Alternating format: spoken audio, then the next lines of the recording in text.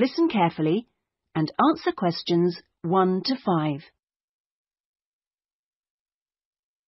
Conference Centre reservations. Good morning. Hi, I'm interested in the computing conference next month. Future directions in computing? Yes, that's right. Could I ask you a few questions about it? Of course. Okay. I know the conference is for 3 days, but actually I want to attend on the Friday and Saturday only. Will that work out to be any cheaper? Let me have a look.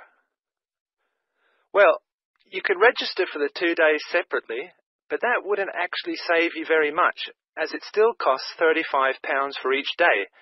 In fact, if you could register for the 3 days, you also get an invitation to a free dinner on the Saturday night, so that's probably the better option. Right, I'll do that. How much will the fees be in that case?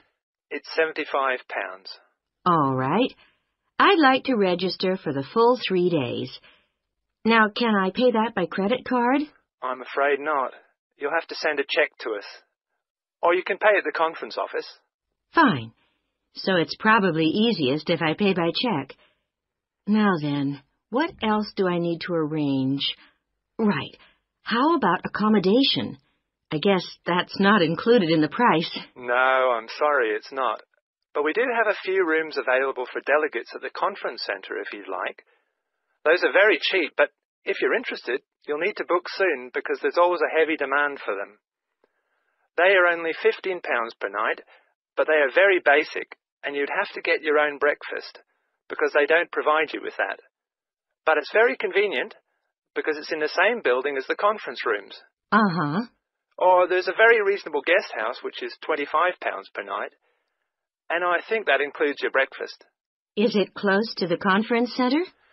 It would be about a 10-minute walk away from here. I see. That sounds quite reasonable. Before you hear the rest of the conversation, you have some time to look at questions 6 to 10.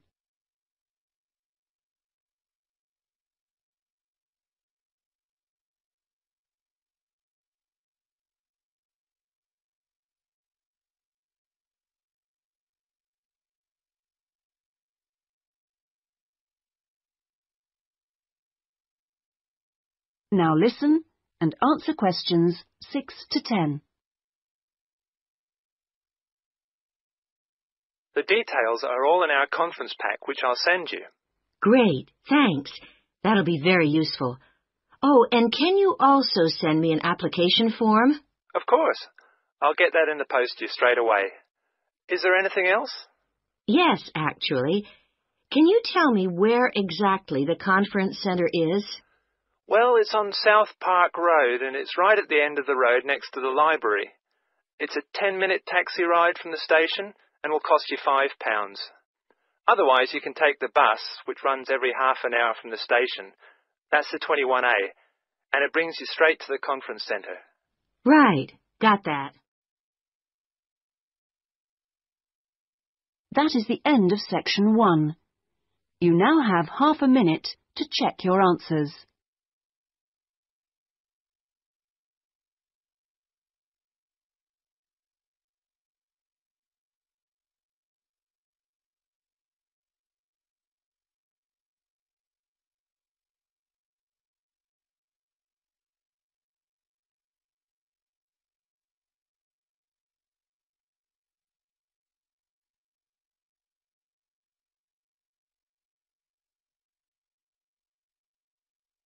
Now turn to section 2.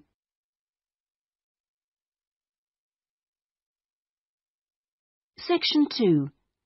Hear an introductory talk to a group of temporary workers at an international travel exhibition. First, you have some time to look at questions 11 to 13.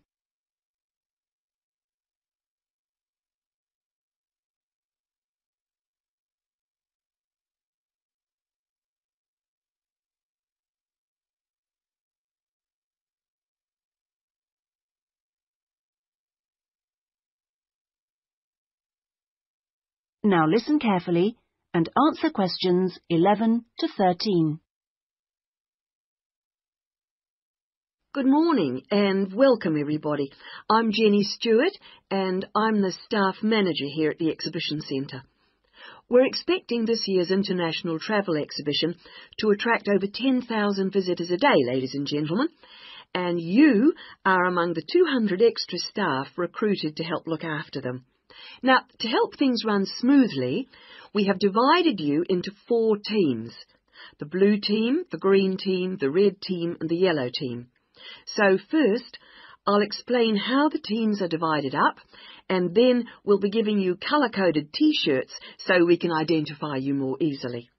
First of all, those who will be looking after the phones and handling all calls regarding the exhibition, you will be on the red team. Now, we've also put the entrance staff on the red team, and you'll be stamping the entrance tickets and giving out publicity leaflets, okay? Those of you involved in distributing entrance tickets will be on the yellow team, and we've also put those of you who'll be staffing the information booths around the conference centre on the yellow team, so you'll be getting a yellow T-shirt. Now, most of the hospitality staff have been put in the blue team, so the chefs among you and the kitchen hands will all need a blue T-shirt, but because of the sheer numbers, all waiting staff will be on the yellow team, and this includes the bar staff among you. Those who will be monitoring and directing the traffic in the car parks are on the green team, so you'll need to get a green T-shirt. This year, we've also employed a considerable number of attendants to direct the human traffic around the conference centre. Now, you'll be working in the exhibition hall at all times, giving directions and generally helping people whenever you can. And you will be in the red team, so please collect a red T-shirt. Before you hear the rest of the talk, you have some time to look at questions 14 to 20.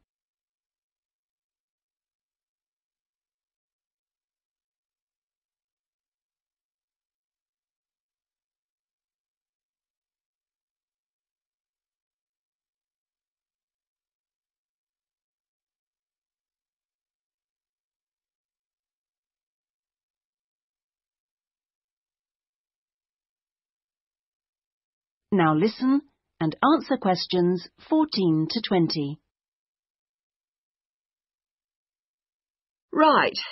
Now that everyone knows what team they're in, we'll get on with the orientation and training program, and first I'll run through the rest of today's program, which you should have in front of you so that you can get a general idea of what else is in store today. This introduction finishes at 9:30, and then you'll be hearing from Anne Smith. Anne works in the accounts department on level 2, and she looks after all temporary staff, and so she is the person to see if you have any problems regarding pay. Anne will be explaining when and how you get this. She will also be handing out your tax forms. And I will just stress that all tax forms must be completed and returned to Anne before your pay can be processed. Following Anne's talk, you'll hear from Peter Chen, our conference manager, and he will be going over a plan of the conference centre with you, which will help you to orient yourselves. He will also go through the security arrangements with you and show you the fire exits. Then, at 10:30, there will be a coffee break in the staff canteen, which is located down on the ground floor. Now, after the break, we'll be moving to a different location for a video presentation, so instead of coming back here, we'd like you all to go to Lecture Room 311. You'll find it on this same level just down the hall, and there you will be shown a video about important safety issues in the workplace called Safety at Work. We'll finish off the morning with lunch, which should give everyone a chance to meet and get to know each other, and we'll be serving you a buffet lunch in the main hall, which is on the first floor from 12 o'clock. After lunch, you'll be divided up into your teams to meet your team leaders, and we're hoping to be all finished by 3, so I won't delay you any longer, and I'll hand over. That is the end of section 2. You now have half a minute to check your answers.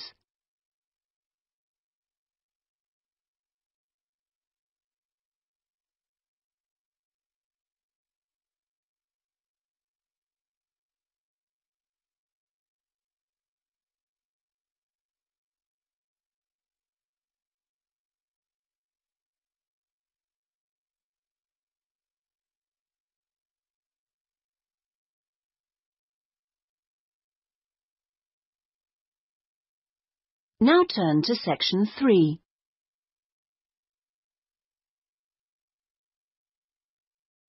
Section 3. You will hear a conversation between a librarian and an education student. First, you have some time to look at questions 21 to 27.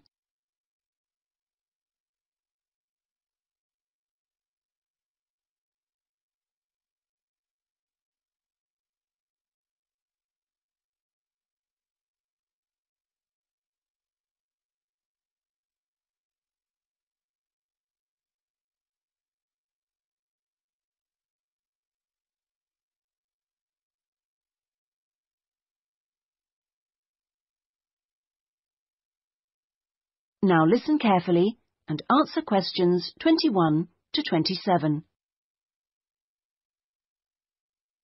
Good afternoon. Can I help you? Good afternoon. Yes, I've just transferred to the School of Education, and I'd like information about joining the library. Well, the School of Education has libraries on 2 sites, as I'm sure you know. This one here is the Fordham site, and the other is on Castle Road. And is there any difference between the 2 libraries? Not in terms of their facilities. Access to online databases and the internet is available at both sites, and each site has a range of reference materials on education. Oh, yes, I see.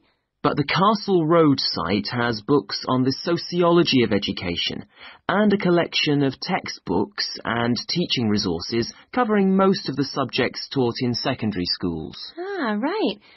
But I'm training to be a primary teacher, so I need to look at materials for the 5 to 11 age group. Then you've come to the right place. At Fordham, we hold material relating to primary education, as well as special needs. But, of course, you'll need to familiarise yourself with both sites to make the most of our resources. You haven't mentioned periodicals. Are they held at both sites? Current issues, yes, but if you want to look at back issues, you'll need to use the CD-ROM databases, which are held here at Fordham. I see. Now, about borrowing books, I'm living out of town, so I'm hoping I can borrow quite a few items and cut down on the number of trips I have to make. Right, well, members can borrow 2 books at a time from each site. Only 2 books? Only 2 from each site, but that's 4 altogether. Oh, I see. And how long can I hang on to them for? The borrowing period is 1 month, but of course books can be renewed. You can renew any item a maximum of 3 times. Do I have to come to the library to do that? No, you can do it by telephone or email, but you can't renew overdue books this way, only before or on the due date stamped in the book. We'll need your full name, your borrower number, and the name of the site library you borrowed the items from. So, theoretically, I can borrow books for up to 3 months. Is that what you're saying? Yes, provided they're not recalled. So, what happens then? Well, sometimes an item is requested by another borrower, in which case we'd send you a letter, and you'd have to return the book within 7 working days. Don't forget we're closed on Sundays. Okay. Before you hear the rest of the conversation, you have some time to look at questions 28 to 30.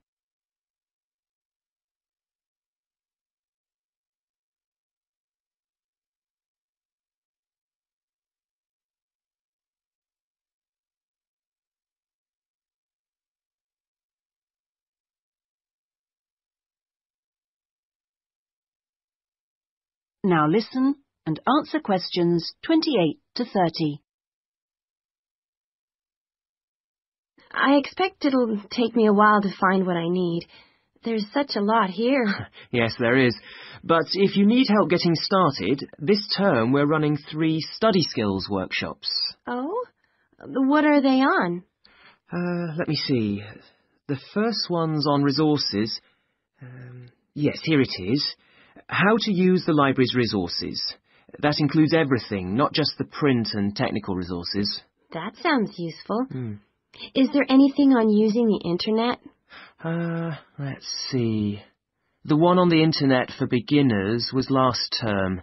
This term it's finding research materials online. That sounds interesting too. What's the last one? It's a workshop on dissertations. What do you mean? How to write one? No, it's more to do with academic writing conventions. You know, writing a bibliography and how to refer to sources in your text, that sort of thing. Anyway, here's a leaflet with information about all 3. Oh, thanks a lot. That'll be very useful. You're welcome. That is the end of section 3. You now have half a minute to check your answers.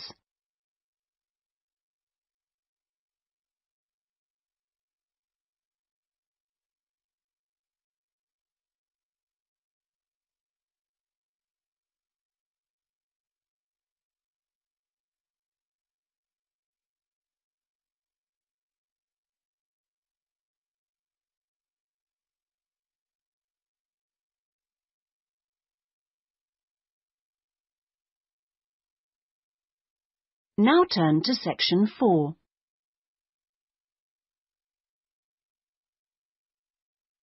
Section 4. You will hear part of a lecture given by a conservationist on the subject of lions. First, you have some time to look at questions 31 to 40.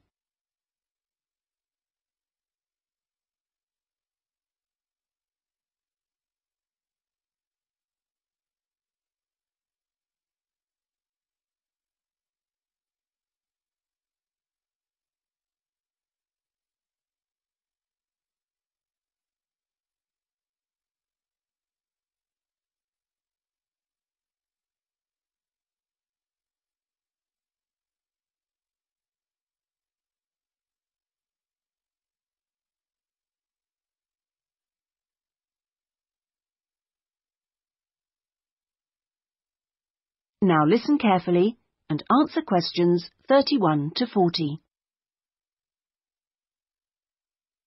Well, most people think that lions only come from Africa.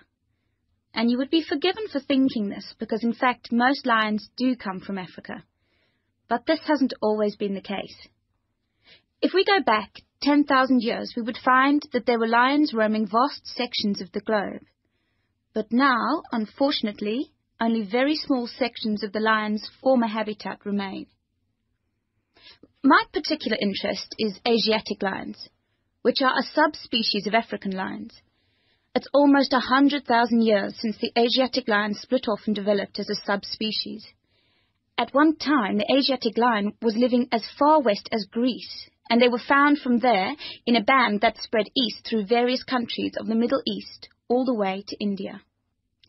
In museums, you can now see Greek coins that have clear images of the Asiatic lion on them. Most of them are dated at around 500 BC. However, Europe saw its last Asiatic lion roaming free 2,000 years ago. Over the next 1900 years, the numbers of Asiatic lions in the other areas declined steadily. But it was only in the 19th century that they disappeared from everywhere but India. So, how can you tell an Asiatic lion from an African lion, with which you're probably more familiar? Well, in general, Asiatic lions are not as big as African lions. The colour is more or less the same, but the appearance of the mane is different. That's the hair around the lion's face and neck. The Asiatic lion's mane is noticeably shorter than the African lion's. Asiatic lions also have a long fold of skin on their undersides, whereas not many African lions have this.